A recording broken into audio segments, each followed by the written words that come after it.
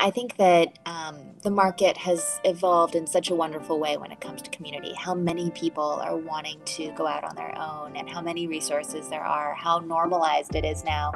Back when I was doing it, when you start your own company, it's because you can't get a job. And, now it's sort of the sexy thing to do versus taking a job. And I think that that's just a natural mindset of people being more and more comfortable with ambiguity and doing things that are more innovative and being okay with failure. That failure isn't a bad word, it's actually just part of the process.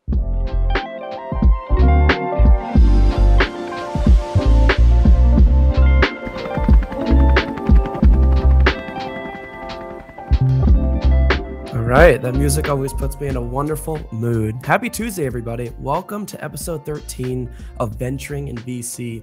As you know, this is our live show at inside.com where we speak with top venture capitalists about their routines, journeys, and lessons. You've been able to sign up for exciting guests every single Tuesday, and you can continue to do so at inside.com/VIVC. Also, as you know, this episode will be going live on Thursday morning, bright and early on Apple, Spotify, and YouTube. If you're like me, I'm going to be listening to this and re-listening to this many times because I'm confident that today's guest will be sharing a lot of amazing advice.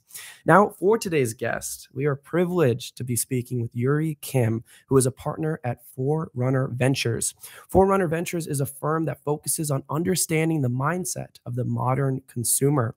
This is going to be an episode unlike none other. I'm super excited for it. A little more details on Forerunner. They are based in my hometown, the Bay Area, specifically San Francisco, and they are a team of visionaries and veterans from multiple disciplines. They've supported some amazing brands like Dollar Shave Club, Chime, Him and Hers, Away, and dozens more.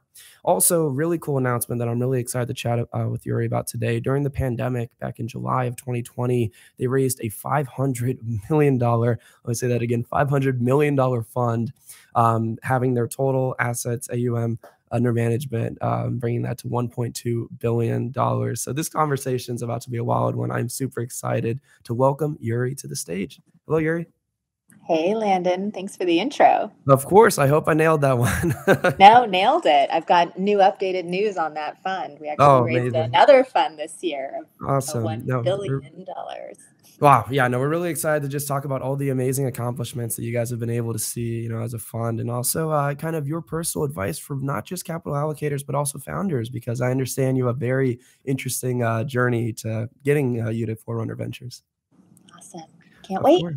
Yeah. So we can start like at the very, very beginning, back college days. I understand that you graduated from Berkeley, focused on business administration. I want to talk more about the MBA. Yeah. Of course, you went to B school at Wharton over there in Pennsylvania. I'm curious of like one daily routine that you developed while you were in business school that you can confidently say you still use today. Landon, that is a fast jump over college and business school, but a lot of years in between. So we can go back at some point if you all want to talk about it. Business school, you're just really busy. You've got a lot of socializing to do, and people go there thinking they're going to learn something. But really what you're learning is how to network and how to be with people and how to, create space for yourself. So, I think that prioritizing is something that's really important when you're in any profession, but certainly one where there's a lot of FOMO because you have all your friends who are all interested in different things. Somebody wants to be at a hedge fund. Somebody wants to be in marketing. Someone wants to be in consulting. Someone wants to start a company. And if you don't know what you really are interested in, you could run yourself ragged doing all of these things and not really achieving anything. So I knew I wanted to start a company or be in sort of the venture ecosystem, startup ecosystem. And so I spent all my time doing that. I was the president of the Entrepreneurship Club. I applied for the Venture Initiation Program, which was kind of an on-site accelerator. I applied for the scholarship that, allowed you to work on your own idea for the summer. So just focus, focus, focus. Of course. Yeah, that's the magic word. Focus is really, really key. I'm glad that you were able to learn that, at a young age and still have that, carrying on. And that's great advice. I'm confident you give to founders within the portfolio. today. Absolutely. So yeah, on the subject of focus, obviously, you prioritize time because within becoming an entrepreneur, there was a lot of interest in the entrepreneurial ecosystem for you. I understand you started your first company in college, and we'll talk about the second one in a moment, but talk to me about the first one a little bit. Yeah, so that's going to date me because that was in the early 2000s, really the first dot-com bubble. And I was studying business, and I had a friend who was an engineer. Actually, I lived with a bunch of engineers. And we all got together, and we felt like this momentum around the cell phone, which by that point was really the Nokia, you could change the color of the face of the phone. It was like a little brick, but I loved mine. uh, we had an idea around mobile software, which if you got a text message, you could kind of hyperlink all of the most important words to be able to do the next most logical action. So if I said, Hmm. hey, Landon, meet me at the cafe, cafe could be hyperlinked, Landon could be hyperlinked, and I could call you, or I could map the cafe, or I could make a reservation. Obviously, that was way before the iPhone. Yep. But ultimately, you can see where that went. The idea was very similar. So I spent basically my entire junior year working on this company off campus. In an office. We had an office. We had 7 engineers. We were, Wow. I was director of operations, whatever that means. That means anything that was not engineering, I Yeah. did, and it was a blast. And I think that we were very early, and subsequent to that, we actually everybody else had quit school, and they were doing it full time, and I was the only one that was sort of bridging both school and work. But the bubble ultimately burst right around 2001, and I had an internship at Bain that I took for that summer, and then I ended up going back to Bain, which was an incredible experience as well. So, I think you talk a lot about failure, or just like trying different things in your other podcasts. And I think that's something that is true over and over again, whether you're a venture capitalist or a startup founder, that you have to have more at bats. You can't just always think that like the first thing you start is going to be the winner. Sometimes it is, but Hmm. that was an early indication that I really loved doing new things. That I always wanted to have my hands in a lot of different stuff. Of course, yeah, and you just gave wonderful advice to having conviction as a founder, because that journey is never going to be easy. But also, I want to allude to something else that you mentioned there. You just said that you kind of lived and tried to spend a lot of time with different engineers and people from other Yeah, backgrounds studying different things while in college. I think that's another really important thing. If you totally. have a specific focus, to surround yourself with other people so you can continue to learn about what they're building, and then find opportunities to collaborate. So I think that's another wonderful skill that was developed Absolutely. early in your career. So now I'd love to speak a little bit about Maven. This was the second company that you had developed while at Good Wharton. digging. Yeah, of course. No, no, we got to do the due diligence, of course. Love it. But yeah, these were luxury work bags, accessory company for women. I understand that this kind of started and sparked your interest in consumer product, but let's break it down. How did you Yeah. come up with this idea? And what was it That's like building a company? so that actually predates. So my first job out of college was Bain. I was a consultant, an associate consultant in a San Francisco office. Of course, you're starting work, you're getting dressed up, you're going to the office, and I just would notice that the women had really nice handbags, and then like Mhm. it was the free Targus black laptop bag. I don't know if you've even seen one of those, but it was really ghetto. And it just was on your desk, when you started work, and people just used it. It was hideous. And I thought, well, this is awful. There's got to be a better way to do this. Like, here are these fancy, bags that we have that don't fit anything, and then here's all this other jazz we have to carry. So maybe there's a way to do that together.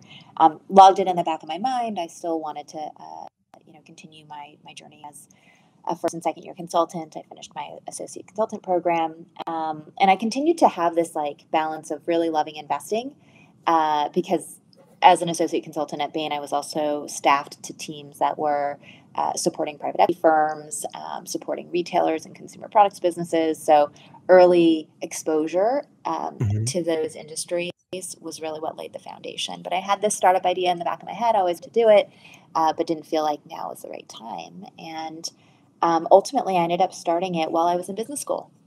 I Wow. explicitly thought, you know what, I'm going to learn my skills at Bain. I then, I can gloss over it now, but we can go back to it if you want to later. But I went into private equity investing for 2 years after Bain. I then started working at a startup company in London. And all the while felt like I still needed to learn different skills. I wasn't ready to start my own company. But once I got to business school, I thought, okay, I don't have any more boxes to check. I feel like I've earned the right to go and do something myself. And so I spent all of my time on my business plan and, finding designers and finding factories. And I spent my summer between those 2 years at business school doing my own company. And it was a blast. So really Yeah. leveraging that time.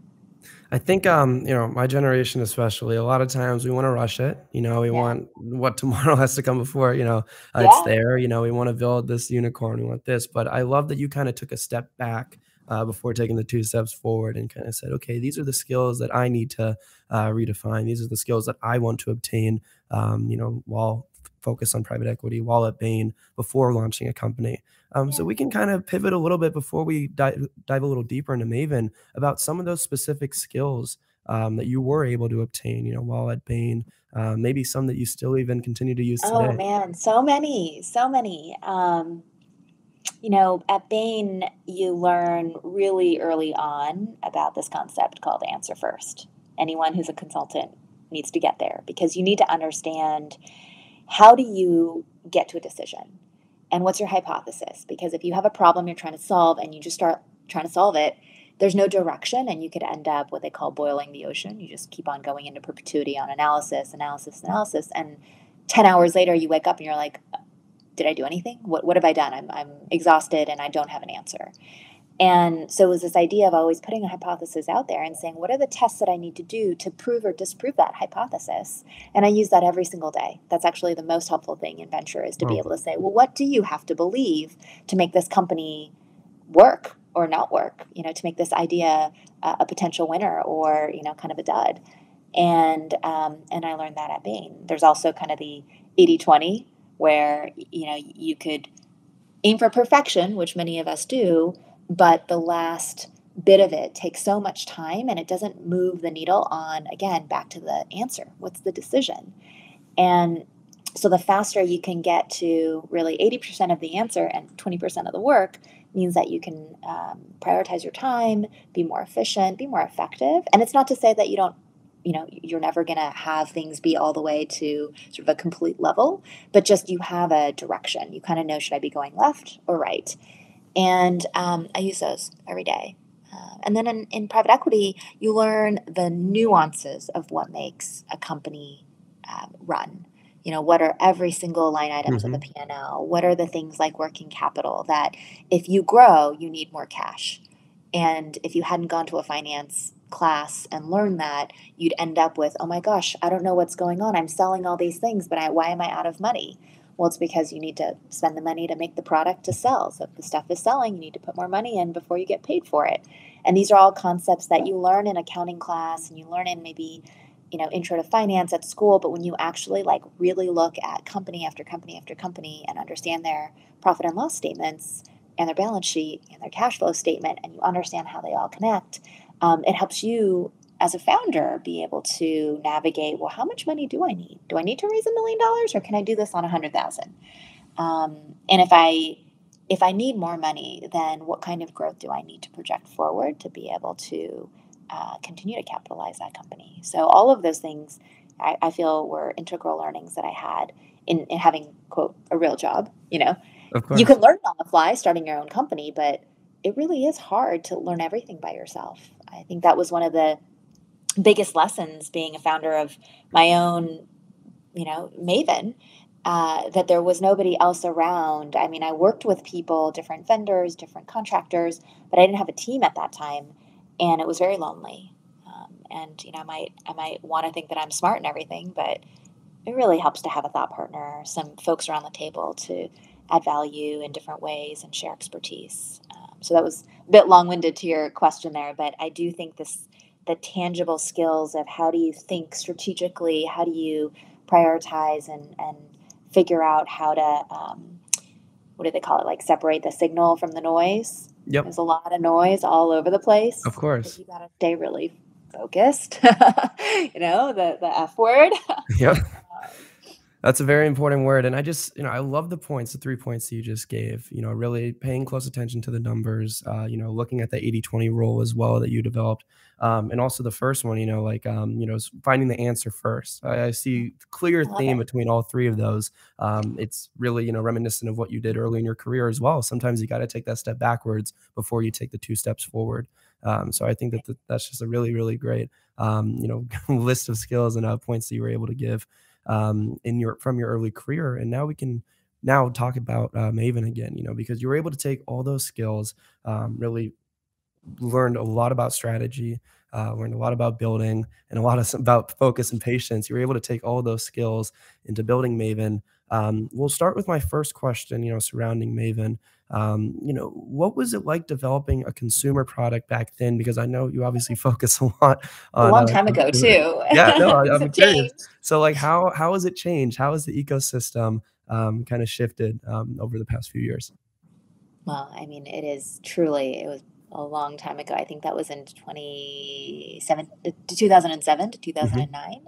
So, Guild Group had just launched. Wow. Bonobos was launched the year before me at Stanford by Andy Dunn, Yep, I met him also actually. Yeah, Beatty, great right? guy. And Warby Parker was launched a year after me by the Warby Parker team, who was at Wharton 1 year uh, behind me. So it was the beginnings of direct to consumer Hmm. brands, the modern version of them. And I remember I needed to hire someone to build a website. There was no, you know, No code. Shopify, Yeah. there was no code, low code, whatever. There was no any of it. We literally had to build page by page. And so there's the business of making a handbag, and how was I going to pick the leather and the design and the hardware and find a manufacturer and go through prototype 1, 2, 3, figure out how to pay for all those things. Then there was the business of building a brand, which I wanted it to be a smart luxury brand, something that stood for being high end and quality, but also extremely functional, and the narrative that goes into that. And then the business of just like, how do you sell online? And I was very dedicated to selling through e-commerce versus going through retail. Hmm. That was just the beginnings of that being a channel that you could consider as a new company. But it was all very manual and very difficult. And I think actually somebody said, it's a lot more expensive. I never realized, but when you ask yourself, like, why is this purse so expensive? It's because every detail on that is very difficult to actually manufacture. So this experience gave me so much appreciation for how hard it is to make a sweater, or to make these earrings. Like, it's not just, snap your finger and it gets done. And so when I kind of set out there, I was like, I wanted pockets here, I wanted a slat here, I want, a folding area there. Every single thing costs more money. And I thought, okay, well, no one's going to buy this thing because it's going to cost, $10,000 to have this bag. So either I can take stuff out and make it more simple, I can use lower quality products, or I can charge more, or I can take less margin. There's only a few ways that you can change the equation. And so those are all things that, as you're building this company, there's so many parts of the company that you as a founder have to think through. And I think that's why the type of people who are drawn to starting their own thing are very much like Jack of all trades or Jill of all trades. They have a lot of ideas, they can do a lot of things pretty well, but they're not going to be an expert at any one thing. And that's how I was. I wasn't an expert designer. I was not an expert leather, manufacturer. I am certainly not even a novice leather manufacturer. But the coordination of all of those things was something that I was, I think, good at. Um, but it was extremely early, and I think now starting a brand, or starting a product based business is somewhat more navigated. The path is more tested, but it doesn't take away from all the different things you have to think about. No, it's clear that you learned a lot during these years. And Yuri, I smiled when you said Jack of all trades because it's almost like you're reading my mind. I have a question related to that as well. Yeah. Okay. I understand that you gave a talk a few years ago at Stanford, Oh where yeah. you made the statement that early stage startups need generalists. So my question for you is, when do you think it is appropriate, at what stage for a company, for, companies to start recruiting masters of one? If there is one, is it Ooh, such a good after, yeah, question. is it after product market fit, et cetera? If we can dive into that, that'd be helpful. It really depends on what kind of company you're building. But what I would say is in those early days, you need every person who's on the team to be doing 5 jobs Yep. because you can't afford anything else. Yep. And, if you have a team of co-founders, that's obviously great because usually you've got a business co-founder, you've got a technical co-founder, maybe you have a more creative or marketing oriented co-founder. So you kind of have the three-headed monster that you need.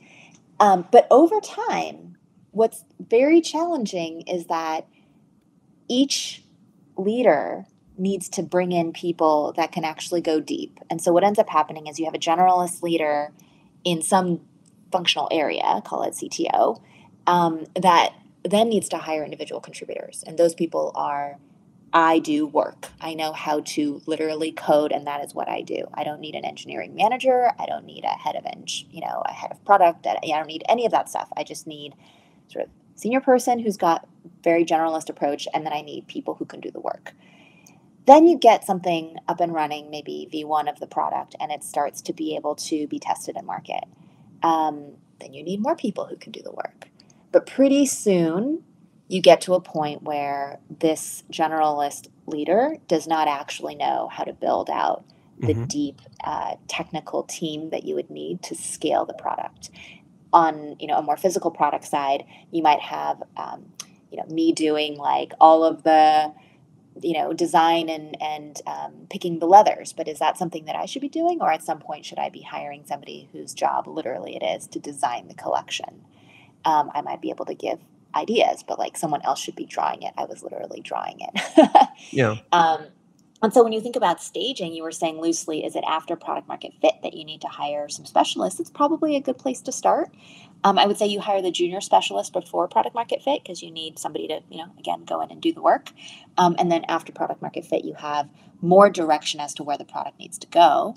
And then you have more sense of, okay, well, then how do I build that team? And so who would be a sort of head of level or director level leader who can help build out that early team? Really appreciate that breakdown. I know our audience is really going to love that as well. It really reminds me of a book that I read a few months ago, Working Backwards, where it really Yeah. focuses on single-threaded leadership. Wow, that is a common theme of our interview. I mean, really just like before you build for the future, you got to really, work backwards. I think You that's a really really do. You got to powerful know where you're going, breakdown. right? You Yep. can't just start running. Like Yep. in what Exactly. direction, I love that. I love that. So, Eurie, another question for you just about this time, before we kind of transition into Forerunner. I understand that, you're a founding member of All Raise, the female mentorship collective, which has done remarkable work and had such a great impact. But I mean, when you were starting your company, I imagine that there weren't as many resources for women entrepreneurs as there are today. So if we can think back, I'm curious, what resources did you either depend on or utilize, back when you were founding a company and you were looking for advice? And also, how important was community back then? I understand a lot of emphasis on community. We see how important it is. But, let's kind of bring it back and just see if there were any communities back then. It's such a great question, Landon. I think that the market has evolved in such a wonderful way when it comes to community. How many people are wanting to go out on their own, and how many resources there are, how normalized it is now. Back when I was doing it, when you start your own company, it's because you can't get a job. And, now it's sort of the sexy thing to do versus taking a job. And I think that that's just a natural mindset of people being more and more comfortable with ambiguity and doing things that are more innovative and being okay with failure. That failure isn't a bad word, it's actually just part of the process. And so for me back then, I was definitely a lone wolf. There were not a lot of people who were wanting to start their own companies, but I found community at business school because we still had a small band of thieves over there who were really interested in entrepreneurship. There was no venture, guys. Like there was nothing about, I want to be a venture capitalist because that was still a black box.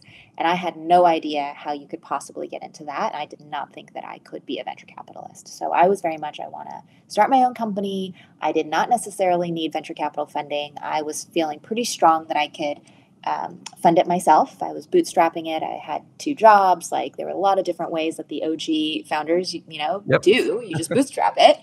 And I think that you you lean on small business loans, you lean on government grants. I was just scouring for any scholarship that I could find, and it was in $10,000 increments. My first $10,000 came from this venture initiation program where I was paid to be able to go do my own startup, and I lived on that. I made it work, and I took a lot of pride in that. And I think a lot of founders work their bums off, saving and scrimping, and juggling two jobs or whatever to try to pay for their ideas. And I think it's a lost art, because now everyone says, oh, I want to start a company, I need to raise $5 million. You don't. You don't. You really need to think about why you want to start this company and what does that actually mean? Because starting a company is more transactional and tactical. But like, what business is it that you're inspired to build and market? Like, what's the problem you're solving? And I look now at all the resources there are on, like, how do you start? Like, I remember trying to develop the LLC for my company and deciding whether it was a C Corp or an S Corp or an LLC. And that was just like online searches. I think now it's so tried and true. You could just search LLC and everything is right there. You click a button, boom, you've got your LLC. So it's goods and bads. I think that there's a lot of services now that make it much more, much less lonely, because there's more people doing it. But at the same time, the journey is still very, for each person, the journey is individual. And just because you are able to talk to other founders about it doesn't change like how hard it is for you to get through that founder journey yourself. That is true. I mean, not only are we talking about focus and direction today, but also conviction is just super important. I love all the advice that you're sharing, because it's so authentic, because you've lived it. I mean, you've seen this. So I know that founders really appreciate working with you, because you, again, have that experience, founding yourself. So we can now transition into Forerunner. It is, to my understanding, correct me if I'm wrong, but to my understanding, you were interested in starting a third company, but then you met Kirsten Green, who thought, you'd be perfect to help build something special with her. If that is true, I'm curious how you originally met Kirsten. You do some good digging. I have to. This is venturing in VC. We have to. What it was is, if you had a chance to listen to that Stanford talk, the reason I didn't continue with Maven is because my father passed away, and it was a very sudden event that we didn't expect. And so here I was, just graduated from business school in June. He attended my graduation, and in July of 2009, he passed away. So I was planning to move to New York, starting my company in earnest, and I rerouted everything to move back to the Bay Area and take care of my mom, who was back here running a small cafe, and it was a family business. And when you are a founder, that is all you think about, just morning, noon, and night. That's all you do. And when you have other things in your world that start to, you can call it a distraction, you can call it priority, you can call it a crisis, whatever you want, but there's other things that are demanding your time. It is very difficult to then continue to have the founder mentality, the grit and the focus that we keep talking about, to be able to push things forward. And so I still launched that business. I remember distinctly making the e-com site go live while I was sitting in a cafe chair at my mom's. It was a tiny little cafe, and I think there were like 2 small tables inside. And, there I was, like, I had my site live. Of course, nobody was on it, because who would be on it? Who was buying anything? Back then it was still early, and there was no Instagram, guys. It was really a long time ago. Different time. I think I did the Facebook post. But it was, it was not something that I had the mental mindset to do. And after I took about 6 months off to take care of my mom and kind of figure out what that was going to entail, to digest the fact that I wasn't actually going to start this company, really, which was sad, because I'd spent a lot of time waiting for this moment, and it just wasn't available to me at that time.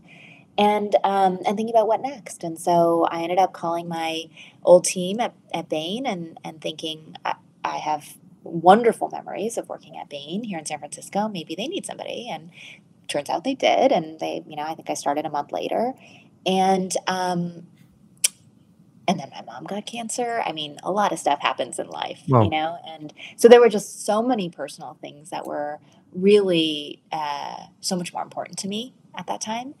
And, Bain was incredible just to be able to work for a larger team, a larger infrastructure, doing a job that I love and I'm quite good at. It was not taking so much mental bandwidth, and I could spend time with my family and take care of my mom, and still obviously pay my bills and pay for my school loans and all the things that are just really fundamentally like a part of life. You can't, just because you want to start a company doesn't mean someone else pays for your bills. You do. But when I finished my 2 years post business school at Bain, there's a natural moment where you say, okay, am I going to stay here and do partner track, or am I going to go do something new? And I realized I had taken quite a hiatus off of the sort of startup mentality and focus that I had had for so many years.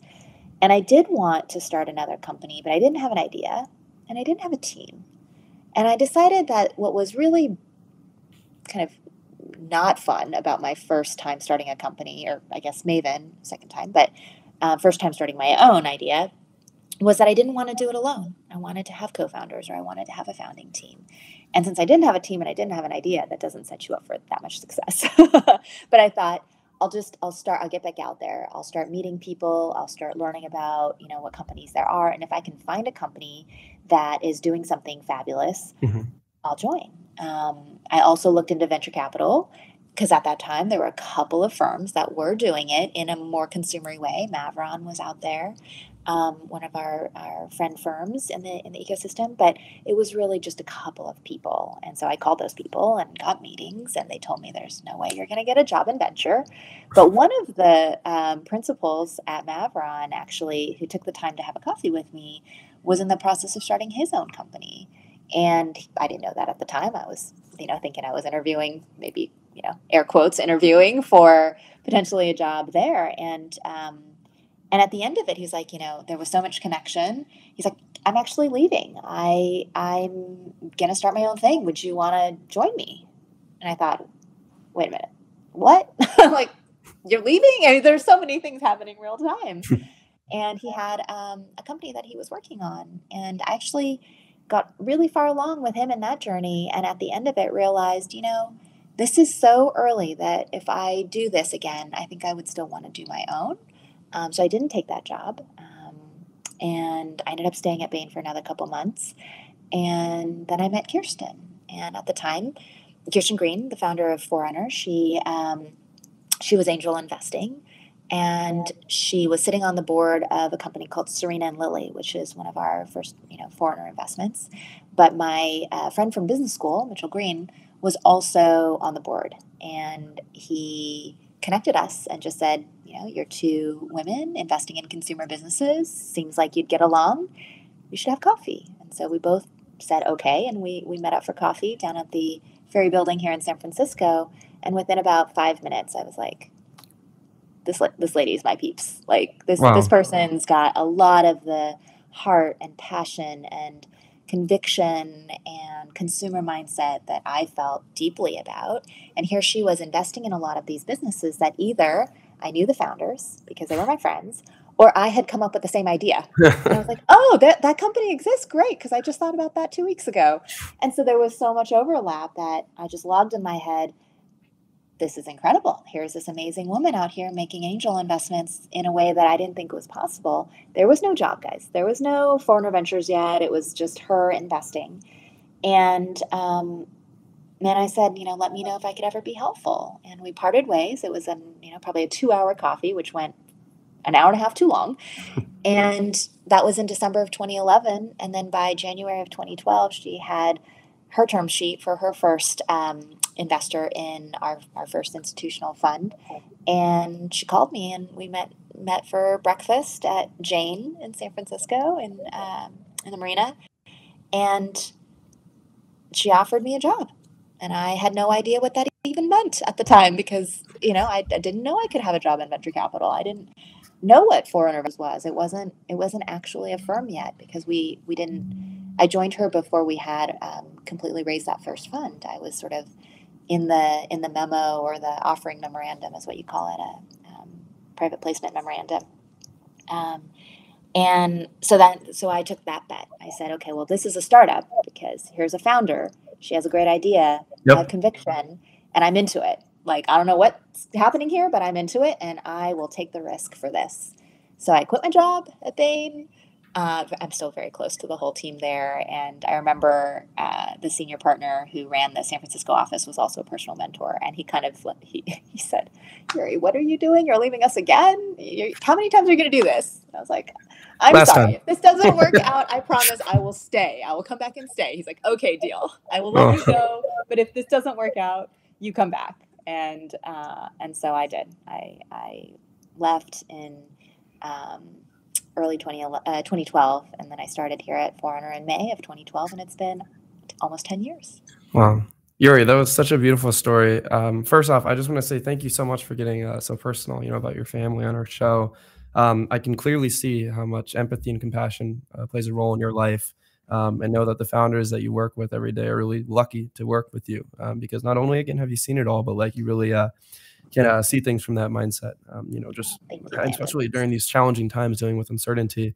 Second of all, screw anybody that said that you wouldn't be able to be successful, have a career in venture. I mean, they'd probably be laughing to see what you're doing today now. But I'd say my third question, I mean, you just said it yourself. I mean, it's obvious to say that Forerunner now did not look like Forerunner like it did when you started, over 10 years ago. You equate it to, working for a startup because it was a startup. So we'll kind of just ask the straight out question. What is your advice for maybe some VCs interested in creating their own funds today? I know it looks different now than it did when Forerunner was starting, but were there any, kind of insights that really made the journey a little less complicated, and advice that you'd want to share with interested capital allocators? Yeah. I'll say straight up, this is a long-term job. Mm-hmm. It takes a long time to build anything of substance, of quality.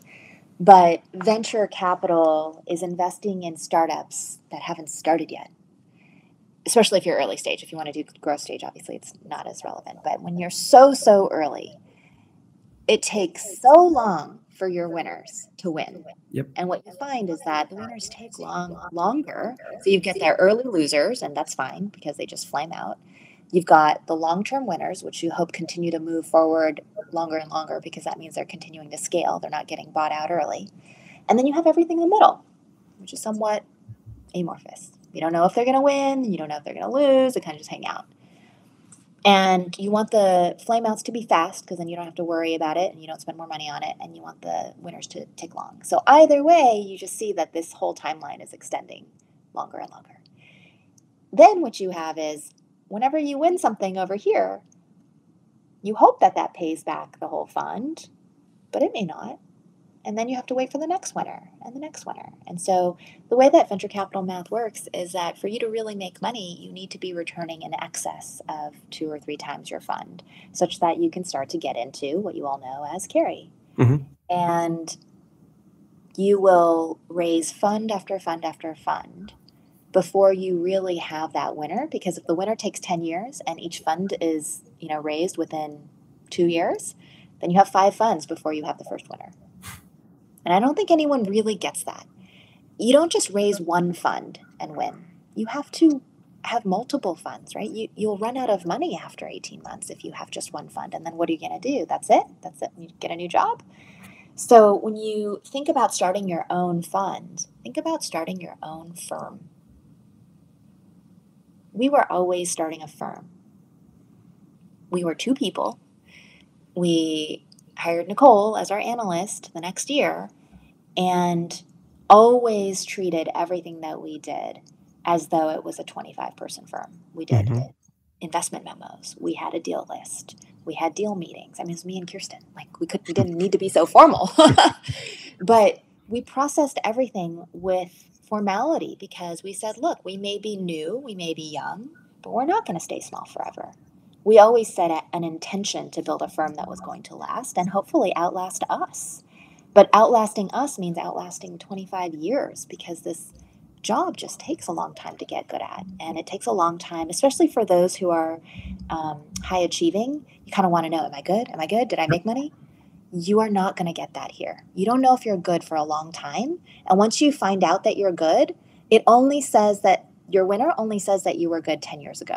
But are you still good now? It's a bit like the star athlete that's like, yeah, I'm winning, but like, am I going to win next year? Am I still relevant? Do I still have the touch? And so this has to be really internally motivated, and you have to have that confidence and conviction and ability. If your ideas are like always so popular in market, then it's not a good idea. It's played out. It's over, right? You need to have the contrarian viewpoint to be able to suss out if there's a really interesting sort of rock that you're turning over that somebody else didn't see. And everyone can always look back and look at your track record and say, oh, wow, you were so smart to invest in, XYZ company. But at the time, it didn't look like that. It didn't look like a winner. It just looked like every other company.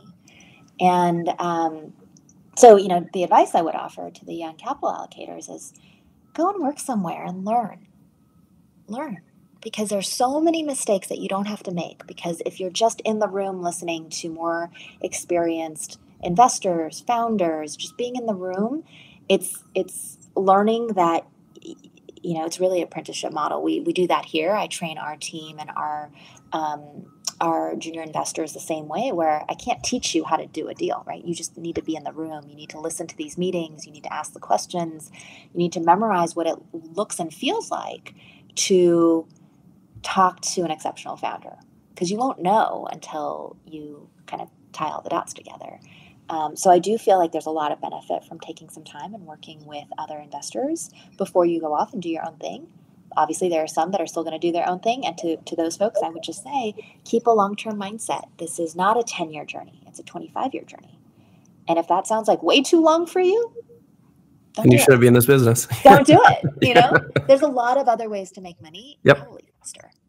Yeah, no, love the points that you're giving. I mean, just really, really wonderful advice on long-term thinking, surrounding yourself with, people who you want to be like, or, aspire to be like, before maybe committing yourself to an industry, as such as VC. I think, just looking at the overall tech landscape, I mean, looking at business and everything that's going on, it's a very exciting time, but I mean, it seems that every there's a new trending thing that everybody wants to get their hands on. So to your point, what might be hot today, it might not be hot in 10 or 25 years. And that's something that you kind of have to consider. So I think that you're giving some really, really, really wonderful advice there. I would love to dive in now to, the type of investments that you guys are making, sectors that you're really interested in, and even average check size, in case there are any founders that are interested in pitching Forerunner today, tomorrow, anytime in the future. Yeah. So, I mean, you teed it up perfectly in the intro, where we're really always focused on evolving consumer behavior and consumer needs. And I wrote a piece last year, just coming out of the pandemic, which was all about, people talk about product market fit. And I coined this term sort of product human need fit, because when you go through something like COVID, nothing really matters other than the most important things: your family, your health, your job. How are you going to pay for things? How are you going to take care of your family?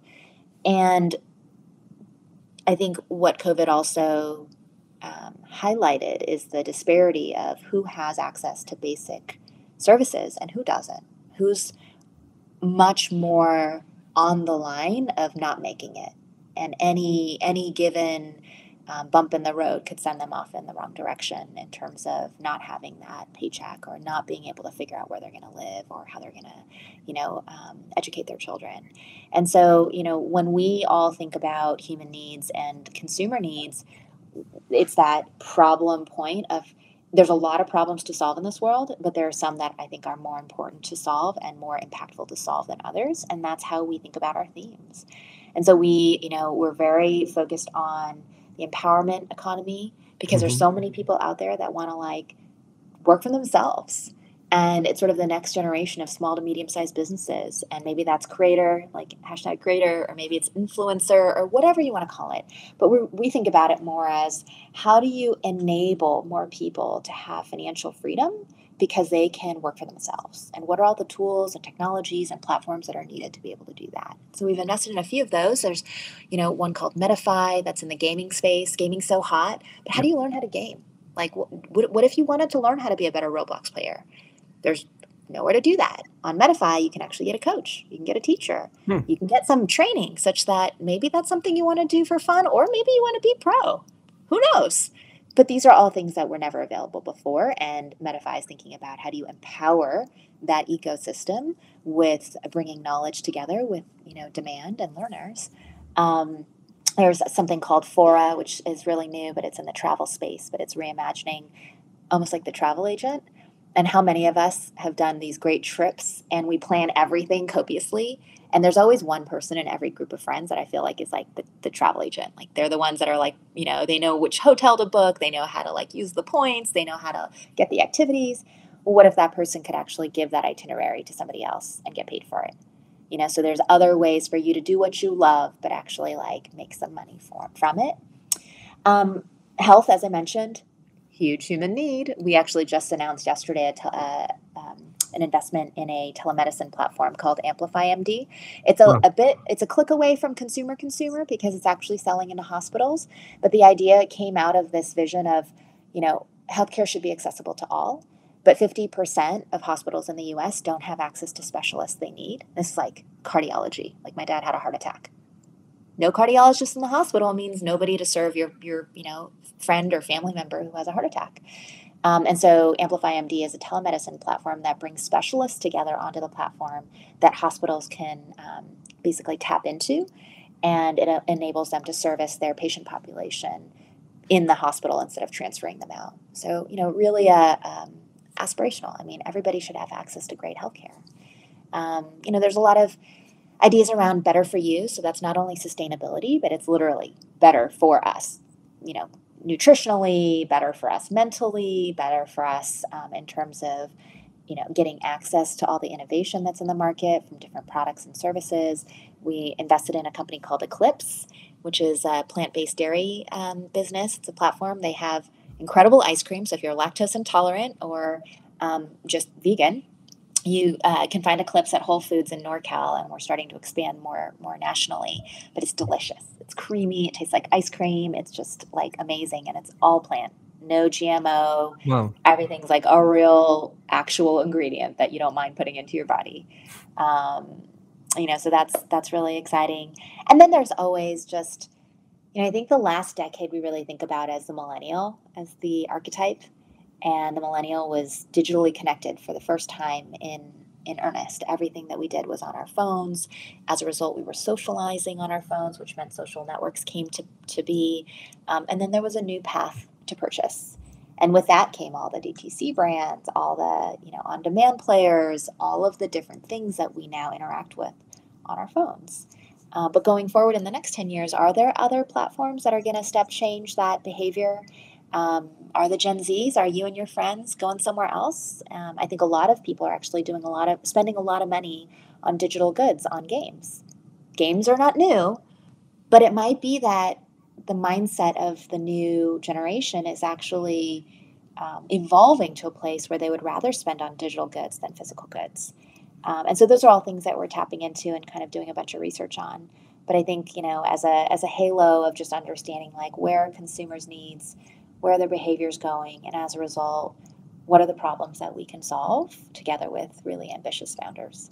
I love that. Really interesting companies within the portfolio. When I'm back home, I'm going to need to try Eclipse. No, get some for sure. Sounds amazing. I think my mom and sister would love that. So I'll really make sure to give that a shot. So Eurie, we're going to transition into our next segment shortly, our 5-minute favorite section. Before we do, I have one last question. I want to talk about board seats a little bit. I am familiar that you sit on the boards of companies within your portfolio, Aura, the Farmer's Dog, Eclipse, of course, my new favorite company. And it's clear, just like from this whole discussion, the value that you're bringing to companies, by sitting on a board for them. Just, with your own personal experience and like really helping them understand what they need to do to grow, etc. Excuse me. I want to, the first question I have for you is, advice for VCs when it comes to pursuing boards and like digging a little deeper into why they should. And I'll let you know the second question before I let you go. We've been following a trend at inside.com that a few of our analysts have written about recently, that some VCs have passed on board seats to get into some hot crypto deals. I'm curious if that's something that like you've also been following, and how you think the industry as a whole was going to evolve from that news. Very interesting. Okay, so my perspective on boards. I remember, I think it's a bit of a thing when you're earlier in your career and venture, you really, really want a board seat. And some of that is because you want to prove that you can do deals and you can be on a board and you can be in that decision-making room, table, screen, whatever you want to call it. Then you get a couple of boards and you're like, okay, this is real. Shit's getting real. And then you realize it's pretty hard. It's hard to be a great board member if you haven't seen enough. And so what's really important there is, do you have a team you can come back to and say, hey, I was on my board call and they asked a question about this. Like, does anyone else have experience in this? How do you think about somebody called and wants to acquire the company? What do we do? Well, we just closed a Series A. Like, we don't want to sell right now. It's like, okay, but what do I say? How do I do this? Or, a strategic wants to invest. What do I say? Like, oh, well, is that helpful? Is that hurtful? I mean, there's a lot of sort of strife that goes into, do we let that strategic in, or is it going to, limit our options going forward? Then there's the main job of a board member, which is to support team building and strategy. And, so you really are the thought partner with your founder and your executive team. And again, going back to, can you put yourself in a position where you can give the right advice? You're not just kind of like whipping it out, but through anecdotes, through storytelling that you've heard from your partners or your other team members at your firm, or through your own experiences. If you've been a founder and you've had these experiences before, that's what makes a great board member. When you don't have those things, you end up feeling really stressed because you're like, I don't know how to answer these questions and I need to. That's your job. You have a fiduciary responsibility, a legal responsibility to do what's in the best interest of the company. And so, as you start to develop your career as an investor, it's great to be a board observer, hopefully with a couple of senior investors on the board that you can learn from and just be, quote, fly on the wall. And take notes and just be there, and then be able to help the founder on other things. Like, the board member asks for this. Do you need help with that? Like, I can build that model, or I can help you with that deck. And I did that too, right? I built those models and I did all of that stuff that I knew how to do and I knew would be helpful. It wasn't like the most strategic advice, but it actually got stuff done for the founder. And so the founder was like, thank you. But then I built my reputation and my relationship with the founders over time to the point where then I had enough of my own experiences to be able to give proper sort of senior level advice. I sit on 11 boards right now. It's probably too much. And then when you get to the latter part of your career, you start to say, you want a board seat? You can take mine, and you offer those opportunities to be able to give to your team members to be on a board, but have backup. So I would be on all of those meetings. You essentially, as a founder, get 2 people on your board to be able to support you. And that tends to be a great way to share some lessons and learnings as well. On the crypto side, it's so interesting because being on a board is about governance. A board is about, how do you have a group of people who have votes and who can direct strategy and major decision making. And most importantly, the board's job is to hire and compensate the CEO. Yep. So if your founder is no longer doing a good job, your job is actually to change that person out and make sure that the leadership of your company, your allegiance is to the company and to all the shareholders. It is not to your class of shares as an investor, and it's not to the founder. So it's a really important thing to understand the job of a board member and a board as a whole. And so when you think about then crypto, or just generally Web3 sort of decentralized entities, that's not what they want. They don't want a centralized governance entity as a board. And so I can imagine that not taking a board seat, not instituting a board, is important to the founders of decentralized projects and platforms. I don't know how that'll go, because as we all know, not everybody, even though governance is decentralized, people don't vote. And so it still gets centralized in some way. And so do you end up with a better situation with whoever's kind of ending up in charge in the decentralized sort of situation, or would you have been be better off with just a formal board? And I think that conversation has yet to be had, and we'll see how it turns out. But when founders want advice and want to be collaborative with other advisors around the table, we find that those are the founders that do the best. People who are like, oh, I don't want to hear about it. I think I heard your interview with Alda. It's like people who haven't failed are kind of like not nice people. They don't understand like the ebbs and flows of those experiences. Well, people who don't like to listen to advice and ask around to get more feedback and information might be not as self-aware as you would want in your leader. So I think it depends, as all things, but I do think that the role of a board member is one not to take lightly, and it's a deep amount of responsibility that over time only escalates. Love your perspective, Eurie. That was amazing. Thank you so much. And really interesting statement that you gave there. I mean, we're going to have to wait and see. I mean, it's still like so early. So I totally agree. It's a trend that, we'll just be watching closely, but, we'll see what happens. But I do like totally, get the points that you made. It made a lot of sense. So, all right, we're going to go into our 5-minute favorite section. It's going to be probably the speed round. We don't want to take up time over the hour because we respect that you're busy and have a lot. I know there's some I'm like, I'm not going to be able to answer all these. Yeah. So we'll go with the I'll fun ones. pass if I can't come up with good answers. That's fine. We'll give you 3 passes and we'll go with the extra fun ones. We'll start with number 1. What's your favorite book? Okay, so I actually do have a favorite book. It's called Man's Search for Meaning. Okay. By Viktor Frankl. It's a really old book. It's I think in the 1940s. But Viktor Frankl was a prisoner at a Nazi concentration camp. He's also a psychotherapist, and he coined this whole new way of thinking about psychology called logotherapy, which was about the search for purpose. And it was obviously the most indescribable experience to be in a concentration camp. But what got him through it was to know that he had purpose and to know what that purpose was. And for him, it was his wife and it was his profession of being a psychiatrist.